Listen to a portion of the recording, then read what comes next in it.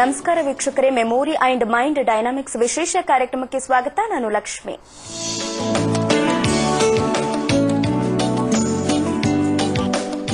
ಇವತ್ತಿನ ಕಾರ್ಯಕ್ರಮದಲ್ಲಿ ನಮ್ಮ ಜೊತೆಗಿದ್ದಾರೆ ಇಬ್ಬರು ಅತಿಥಿಗಳು. ಮೊದಲಿಗೆ memory technologist, founder Indian institute of mind dynamics ರಾದ doctor Krishna ಅವರು ನಮ್ಮ ಜೊತೆಗಿದ್ದಾರೆ. ಮೊದಲಿಗೆ ಅವರಿಗೆ ಕಾರ್ಯಕ್ರಮಕ್ಕೆ ಸ್ವಾಗತವನ್ನ ಕೋರೋಣ. ನಮಸ್ತೆ ಸರ್, ಕಾರ್ಯಕ್ರಮಕ್ಕೆ ಸ್ವಾಗತ ನಿಮಗೆ. ನಮಸ್ಕಾರ. ಹಾಗೆ ಇನ್ನೊಬ್ಬರು ಅತಿಥಿಗಳು ಕೂಡ ನಮ್ಮ ಜೊತೆಗಿದ್ದಾರೆ.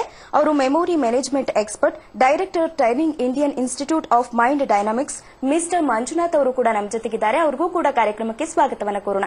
ನಮಸ್ತೆ ಸರ್, ಕಾರ್ಯಕ್ರಮಕ್ಕೆ ಸ್ವಾಗತ ನಿಮಗೆ. ಹಾಗೆ ಇವರಿಗೆ ಸಾಕಷ್ಟು ನ್ಯಾಷನಲ್, ಇಂಟರ್ನ್ಯಾಷನಲ್ ಅವಾರ್ಡ್ಗಳು ಕೂಡ ಬಂದಿದೆ. ಇದರಲ್ಲಿ ಪ್ರಮುಖವಾಗಿ ನೋಡೋದಾದ್ರೆ presidents eminent resource person of India award 2009, ಹಾಗೆ Rajiv Gandhi excellence award 2012, man of the year award 2013 for his excellency by doctor ರೋಶಯ್ಯ, governor of Tamil Nadu, ಹಾಗೆ innovative excellence award by ಹಾನೆಬಲ್ chief minister of Pondicherry Shri N Rangaswamy award ಕೂಡ ಬಂದಿದೆ. ಇವರನ್ನ ಕಾರ್ಯಕ್ರಮಕ್ಕೆ ಸ್ವಾಗತವನ್ನ ಕೋರೋಣ. ನಮಸ್ತೆ ಸರ್, ಕಾರ್ಯಕ್ರಮಕ್ಕೆ ಸ್ವಾಗತ ನಿಮಗೆ.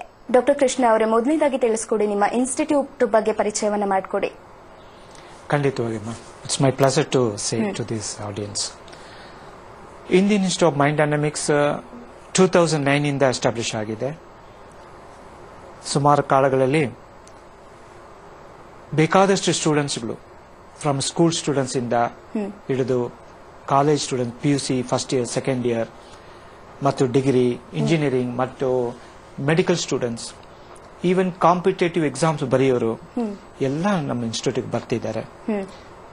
ಇದು ಬರೋದ್ ಕಾರಣ ಏನಂದ್ರೆ, ಇದು ಬೇರೆ ಇನ್ಸ್ಟಿಟ್ಯೂಟ್ ತರ ಟ್ಯೂಷನ್ ಸೆಂಟರ್ ಅಲ್ಲ. ಇದು ಇಲ್ಲಿ ಟೆಕ್ನಿಕ್ಸ್ ಗಳು ಹೇಳ್ಕೊಡ್ತಾ ಇದೀನಿ.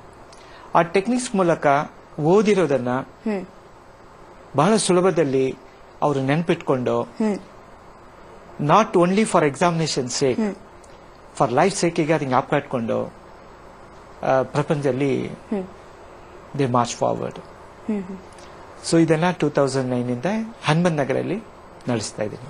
ಓಕೆ, ಇದು ಸ್ಟೂಡೆಂಟ್ಗೆ ಮಾತ್ರನಾ ಅಥವಾ ದೊಡ್ಡವ್ರಿಗೂ ಕೂಡ ಇರುತ್ತಾ, ಹೇಗೆ ಅಂತ? ಟೋಟಲ್ ಎಲ್ಲರಿಗೂ ಬೇಕಾಗತ್ತೆ.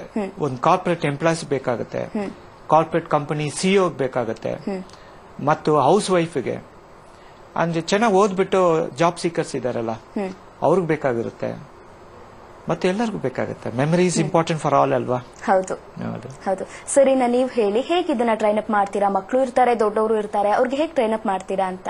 ಓಕೆ, ಸೊ ಈಗ ಮೆಮೊರಿ ಅಂದ್ರೆ ಏನಾಗುತ್ತೆ, ಎಲ್ಲರಿಗೂ ಬೇಕಾಗುತ್ತೆ. ಸರ್ ಆಲ್ರೆಡಿ ಎಕ್ಸ್ಪ್ಲೈನ್ ಮಾಡೋ ತರ, ಒಂದು ಚಿಕ್ಕ ಮಗುವಿಂದ ಹಿಡಿದು 5th ಸ್ಟ್ಯಾಂಡರ್ಡ್ ಸ್ಟೂಡೆಂಟ್ ಆಗಿರ್ಬೋದು, ಕಾಲೇಜ್ಗೆ ಹೋಗೋ ಸ್ಟೂಡೆಂಟ್ ಆಗಿರ್ಬೋದು, ಇಂಜಿನಿಯರಿಂಗ್, ಮೆಡಿಕಲ್, ವರ್ಕಿಂಗ್ ಪ್ರೊಫೆಷನಲ್ ಆಗಿರ್ಬೋದು, ಎಲ್ಲರಿಗೂ ಬೇಕಾಗುತ್ತೆ ಇದು.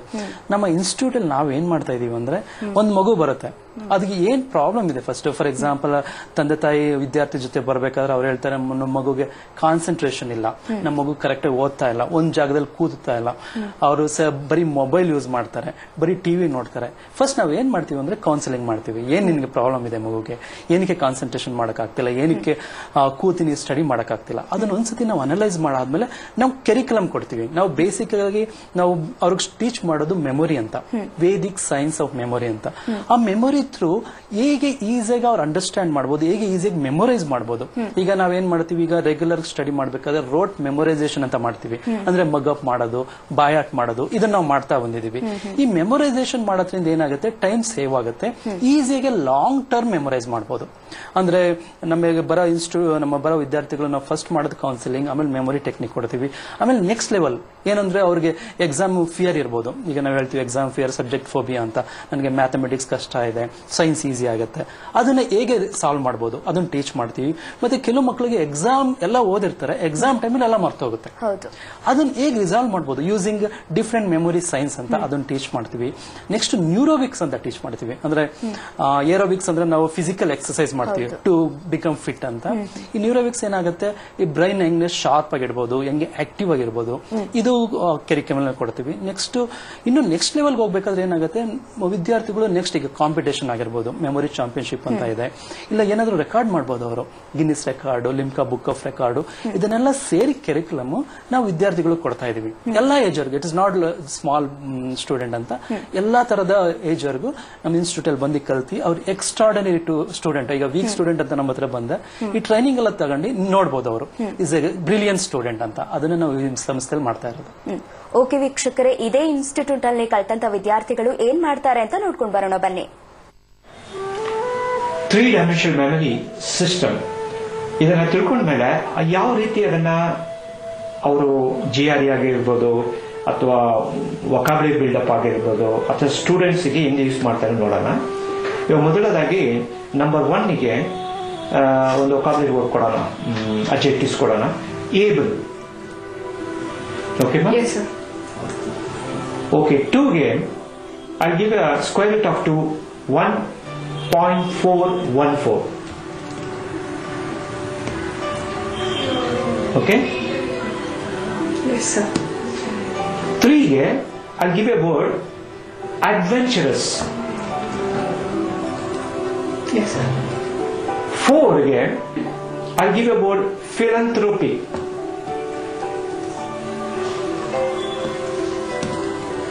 Yes, sir. 5ಗೆ I'll give a word affluent. 16ಗೆ exemplary, the word exemplary. Yes, sir. 17ಗೆ I'll give a data or I'll give you a word brilliant. Yes, sir. 18ಗೆ 4.243. Yes, sir. 19ಗೆ capable. Yes, sir. 20ಗೆ 4.472. Yes, sir. ಈ ರೀತಿ 20 time constant ಇರೋದ್ರಿಂದ ಇವರು ನೂರಾರು ಸಾವಿರಾರು ಮಾಡೋಕ್ಕೆ ಸಾಧ್ಯ ಆಗುತ್ತೆ with A technique. ನಾವು she is going to recall. Krishna please. Yes, sir. 1 able, 2 1.414, 3 adventurous, 4 philanthropic, 5 affluent, 6 2.449, 7 alert, 8 2.828, 9 artistic, 10 3.162, 11 authentic, 12 3.464, 13 awake, 14 3.741, 15 blissful, 16 exemplary, 17 brilliant, 18 4.243, 19 capable, 20 4.472. Excellent. Thank you, sir. ಈ ವರದಿ ಬಗ್ಗೆ ಇನ್ನಷ್ಟು ಹೆಚ್ಚಿನ ಮಾಹಿತಿಯನ್ನ ತಿಳ್ಕೊಳ್ಳೋಣ, ಆದ್ರೆ ಅದಕ್ಕೂ ಮುನ್ನ ಸ್ಮಾಲ್ ಬ್ರೇಕ್.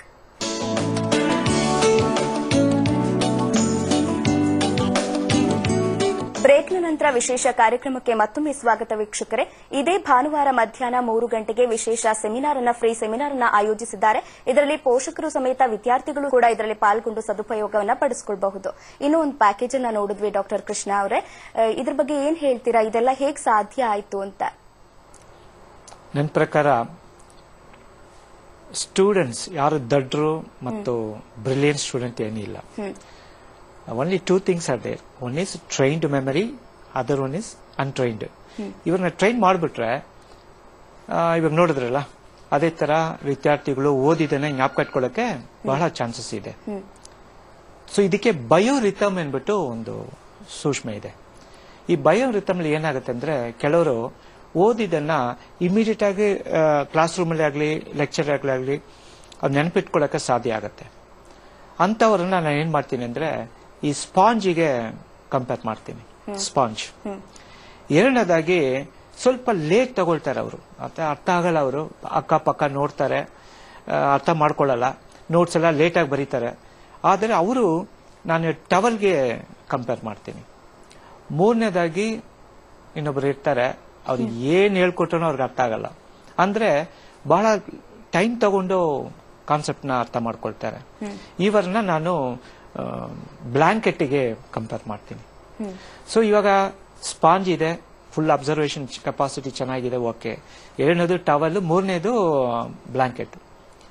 ಇವಾಗ ಸ್ಕೂಲ್ ಕಾಲೇಜ್ ಏನಾಗಿದೆ ಅಂದ್ರೆ ಫಸ್ಟ್ ಪ್ರಿಫರೆನ್ಸ್ ಈ ಸ್ಪಾಂಜ್ ಅವರಿಗೆ ಕೊಡ್ತಾರೆ. ಯಾಕಂದ್ರೆ ಅವರು ಹೇಳಿದಷ್ಟು ಎಲ್ಲ ಕ್ಲೀನ್ ಆಗಿ ಕೇಳ್ತಾರಲ್ಲ, ಸೊ ಅವ್ರು ಕೊಡ್ತಿದ್ದಾರೆ. ಕಾನ್ಸಂಟ್ರೇಷನ್ ಟೀಚರ್ಸ್ ಆಗ್ಲಿ ಲೆಕ್ಚರ್ ಅವ್ರ ಮೇಲೆ ಇರುತ್ತೆ.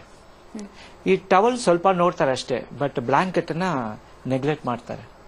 ಬಟ್ ನನ್ನ ಇನ್ಸ್ಟಿಟ್ಯೂಟ್ ಅಲ್ಲಿ ನಾನೇನ್ ಮಾಡ್ತೀನಿ, ಆ ಬ್ಲಾಂಕೆಟ್ ನ ಫ್ರಂಟ್ ಅಲ್ಲಿ ಕೂರಿಸಿ ಅವ್ರ ಮೇಲೆ ಕಾನ್ಸಂಟ್ರೇಷನ್ ಮಾಡ್ತೀನಿ. ಯಾಕಂದ್ರೆ ಒಂದು ಎಕ್ಸಾಂಪಲ್ ಕೊಡ್ತೀನಿ ನೋಡಿ. ಈ ಸ್ಪಾಂಜ್ ನ ತೆಗೆದು ಒಂದು ಬಕೆಟ್ ಆಫ್ ವಾಟರ್ ಅಲ್ಲಿ ಹಾಕಿದ್ರೆ ವಾಟರ್ನ ಕಂಪ್ಲೀಟ್ ಅದು ಸಾಕಾಗತ್ತಲ್ಲ. ಬಟ್ ಸೇಮ್ ಟೈಮ್ ಅದನ್ನ ಸ್ಕ್ವೀಸ್ ಮಾಡಿದ್ರೆ ಏನಾಗುತ್ತೆ, ಎಲ್ಲ ವಾಟರ್ ಹೊಟ್ಟೋಗುತ್ತೆ. ಅದೇ ಸ್ಟೂಡೆಂಟ್ಸ್ ಎಕ್ಸಾಮಿನೇಷನ್ ಹಾಲ್ ಚೆನ್ನಾಗಿ ಓದ್ಬಿಟ್ಟು ಹೋಗಿ ಬರೆಯುವಾಗ ಮರ್ತು ಬಿಡ್ತಾರೆ, ಅಂತ ಸ್ಟೂಡೆಂಟ್ಸೇ ಆಗೋದು. Second towel, put it in the bucket of water, take it and squeeze, it is possible, ಮಾಡಬಹುದು.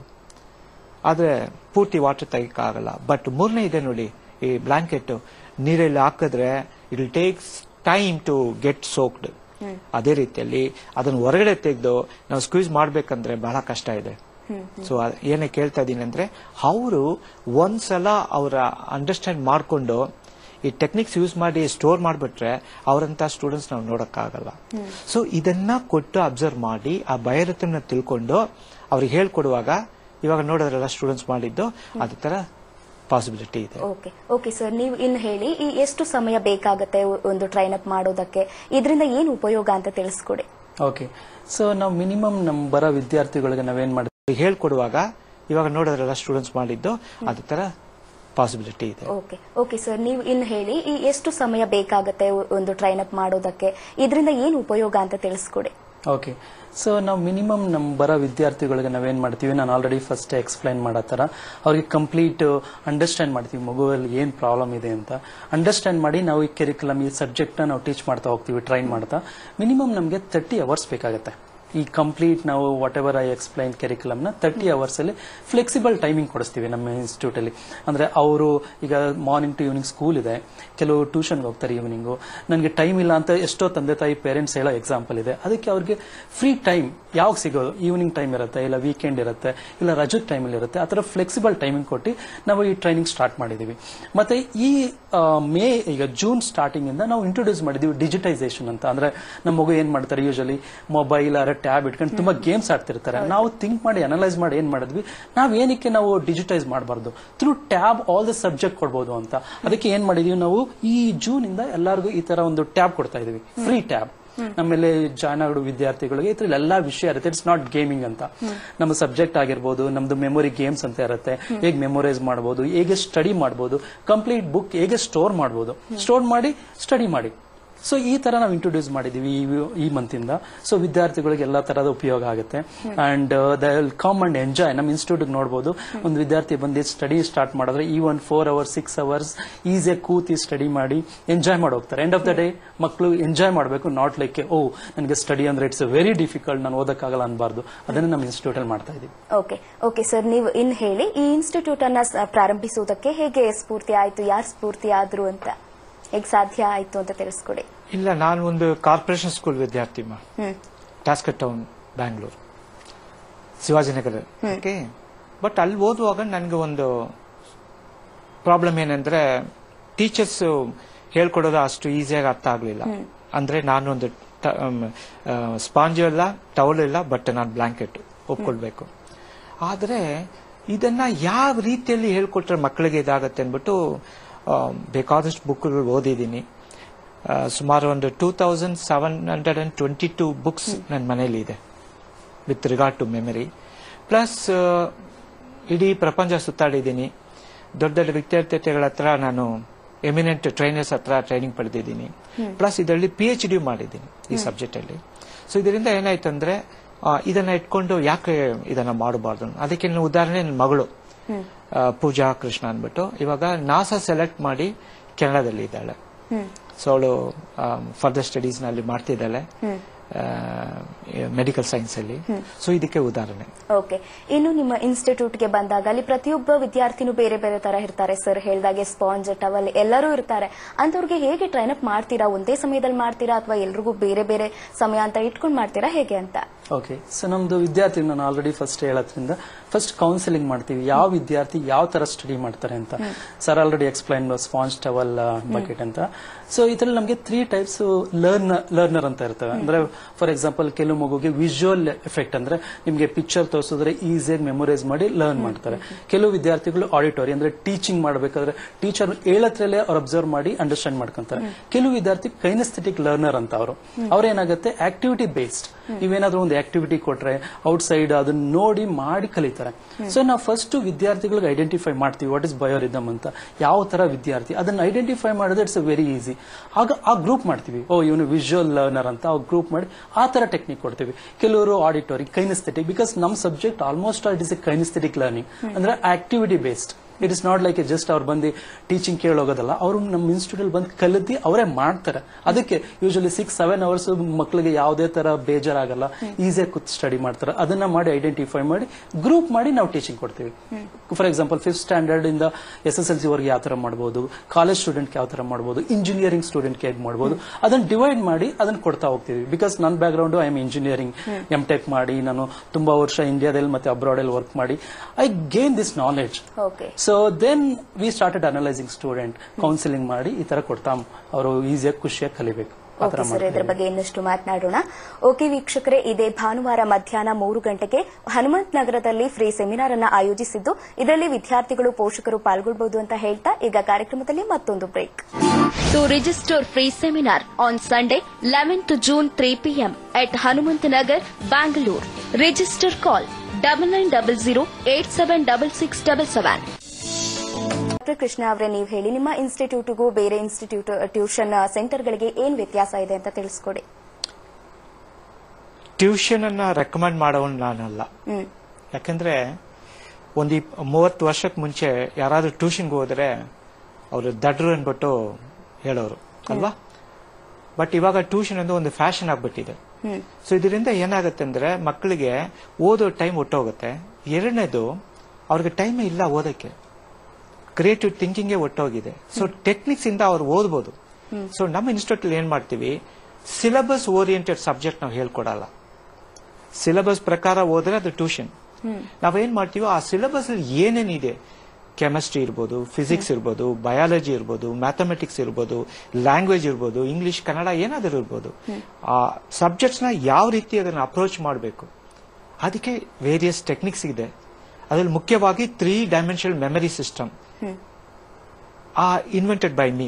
ಆ ಟೆಕ್ನಿಕ್ಸ್ ಕೊಡುವಾಗ ಅವ್ರಿಗೆ ಅರ್ಥ ಆಗುತ್ತೆ, ಈ ಸಬ್ಜೆಕ್ಟ್ ನಾವು ಹಿಂಗ್ ಕಲಿಬಹುದು ಅಂದ್ಬಿಟ್ಟು. ಸೊ ಇದನ್ನ ಕೊಟ್ಟು ಅವರಿಗೆ will make them difference compare to any other students.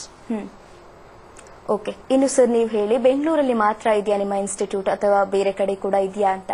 Okay, so ನಾವೀಗ ಏನ್ ಮಾಡ್ತೀವಿ, ನಮ್ಮ ಮೇನ್ ಬ್ರಾಂಚಸ್ ಈಗ ಹನುಮಂತ್ ನಗರದಲ್ಲಿರೋದು.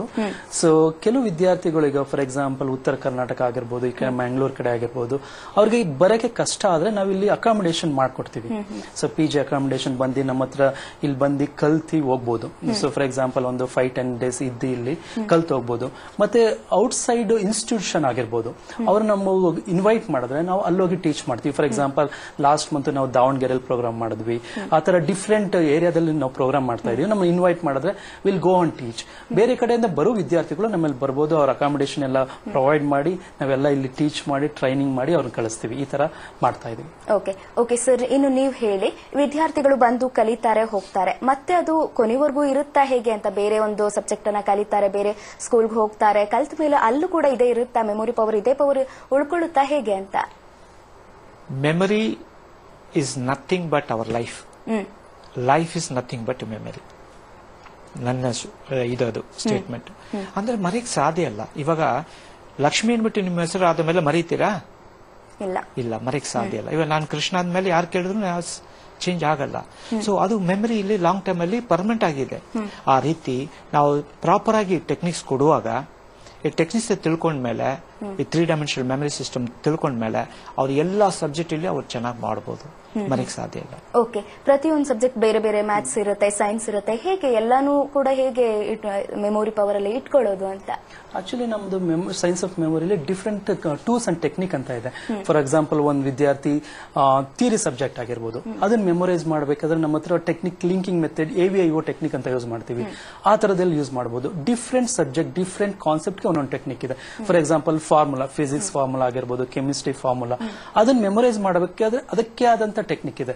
ಲೈಕ್ ಸಬ್ಸ್ಟಿಟ್ಯೂಷನ್ ಮೆಥಡ್ ಅಂತ ಹೇಳ್ತೀವಿ, ಡಿಪಿಕ್ಷನ್ ಮೆಥಡ್ ಅಂತ ಹೇಳ್ತೀವಿ. ಅದನ್ನ ಯೂಸ್ ಮಾಡೋದನ್ನ ಈಸಿಯಾಗಿ ಮೆಮೊರೈಸ್ ಮಾಡಬಹುದು.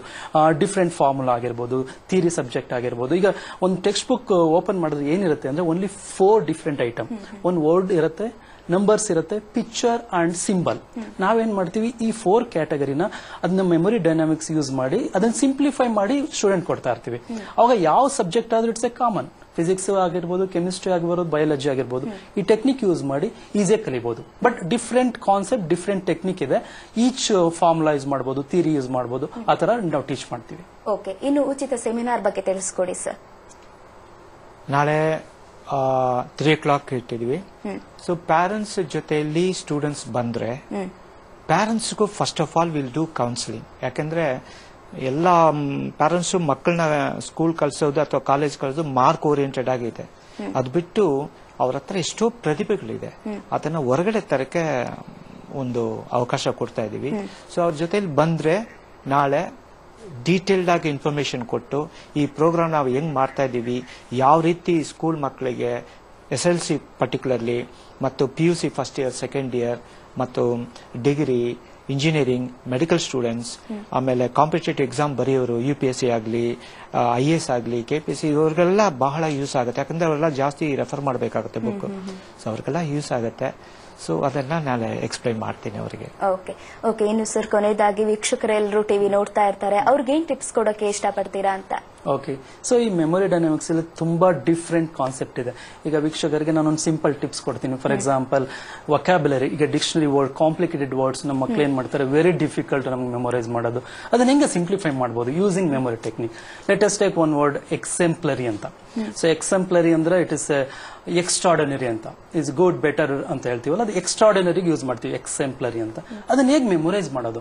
Very simple. ಈಗ ಏನ್ ಮಾಡ್ಬೇಕಾಗತ್ತೆ, ವರ್ಡ್ ತಗೊಳ್ಳಿ, ಎಕ್ಸೆಂಪ್ಲರಿ, EXEMPLARY. ಅದನ್ನ ಬ್ರೇಕಪ್ ಮಾಡಬೇಕು. ಅಂದ್ರೆ ನಮ್ಗೆ ಮೀನಿಂಗ್ಫುಲ್ ವರ್ಡ್ ಸಿಗುತ್ತೆ ಅಲ್ಲಿ ಇನ್ ಬಿಟ್ವೀನ್. ಎಕ್ಸಾಂಪ್ಲರಿಗೆ ಎಕ್ಸಾಮ್ ಅಂತ ವರ್ಡ್ ಇದೆ ನೋಡಿ, ಅಲ್ಲಿ ಪ್ಲೇ ಅಂತ ಒಂದು ವರ್ಡ್ ಇದೆ, ಅರಿ ಅಂತ ವರ್ಡ್ ಇದೆ. ಅದನ್ನ ಫಸ್ಟ್ ಏನ್ ಮಾಡಿ ಬ್ರೇಕಪ್ ಮಾಡಿ ಅದನ್ನ ಇಮೇಜ್ ಕ್ರಿಯೇಟ್ ಮಾಡಬೇಕು. ಎಕ್ಸಾಮ್ ಪ್ಲೇನ್ ಶೀಟ್ ಮೇಲೆ ಹರಿ ಬರಿ ಬರಿತಾ ಇದ್ದಾನೆ. So that is a picture. First you need to create a picture. ಒಂದ್ಸತಿ ಪಿಕ್ಚರ್ ಕ್ರಿಯೇಟ್ ಆದ್ಮೇಲೆ ಆಕ್ಚುಯಲ್ ಮೀನಿಂಗ್ ನ ಎಂಬೆಡ್ ಮಾಡ್ಬೇಕಂದ್ರೆ ಅಸೋಸಿಯೇಟ್ ಮಾಡಬೇಕು. ಆಕ್ಚುಯಲ್ ಮೀನಿಂಗ್ ಅಂದ್ರೆ extraordinary, is a very good ಅಂತ. ಈಗ ಏನ್ ಮಾಡೋದು, ನಾವು ಸ್ಟೋರಿ ಕ್ರಿಯೇಟ್ ಮಾಡಬೇಕು. ಎಕ್ಸಾಮ್ಗೋಸ್ಕರ ಒಂದು ಪ್ಲೇನ್ ಶೀಟ್ ಅಲ್ಲಿ ಹರಿ ಬರಿಯಾಗಿ ಬರೀತಾ ಇದ್ದಾನೆ, because you want to become extraordinary.